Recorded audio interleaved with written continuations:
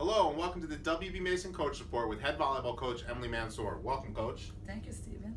Coach, a nice 2-1 weekend at the GW Invitational, wins over LIU Brooklyn and the host Colonials.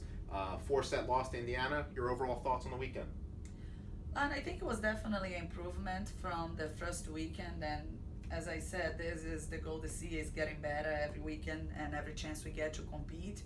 So it was nice to come home with 2 wins for sure. And it was good to see the numbers getting better as well as a team. You kind of said this. You made the schedule, which is a little difficult at times to get better heading into conference play. And you went 2-1 at this trip after an 0-3 start this season. Where specifically do you see improvements this weekend that made you guys play well? I think a big thing was decreasing our error percentage on the attack. We have a lot that we have to improve, but it was a big difference compared to the first week. And this is something that we've been talking about a lot as a team, to just decrease our unforced errors and let other teams have to score points on us instead of just giving to them. And I think as a team we did a better job this weekend on that. 2 players that had great weekends. Louisa Sidlick, your setter, and Ivania Ortiz, your freshman outside hitter. Talk about their all-tournament honors and what made them so successful. It's always exciting to get student athletes chosen for all tournaments, doesn't matter where we go.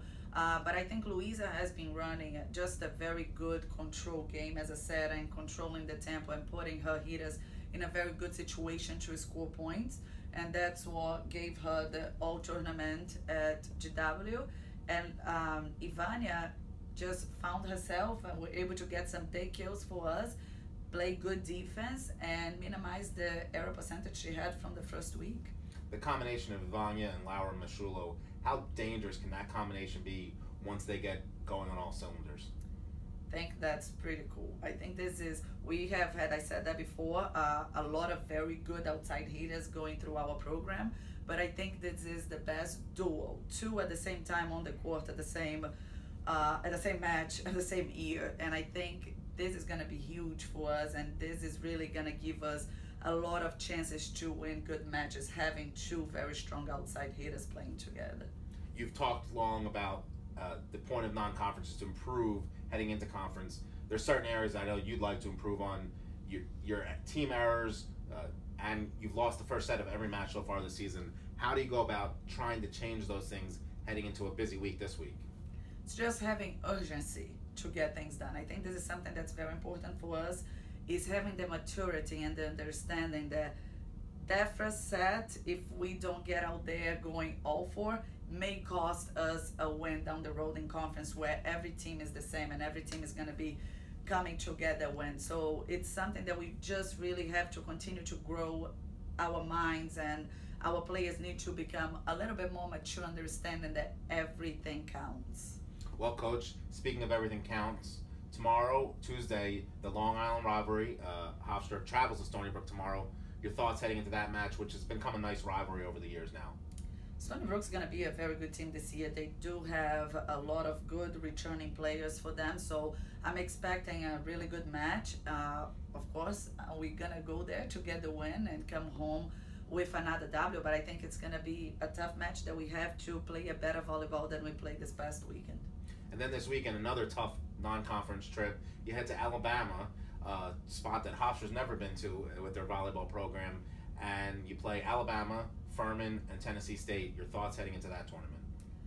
It's another pretty tough tournament. Furman has been playing really well. I did check on them. Alabama, Tennessee, it's going to just be a good week of competition leading into our first home tournament the following week. But we need this. We need teams that are going to challenge us. We need to challenge ourselves. We need to play against teams that are better than us in order to push ourselves to strive and to grow very quick, because we have such a short time to become a very good volleyball team.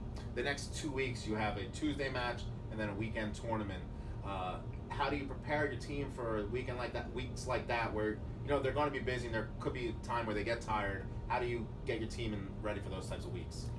It's really important for us to have that, because that simulates what is going to happen at the CAA Championship, because you go from playing a weekend to playing a midweek, and that's all your season right there at that point. So we need to learn to be mentally tough.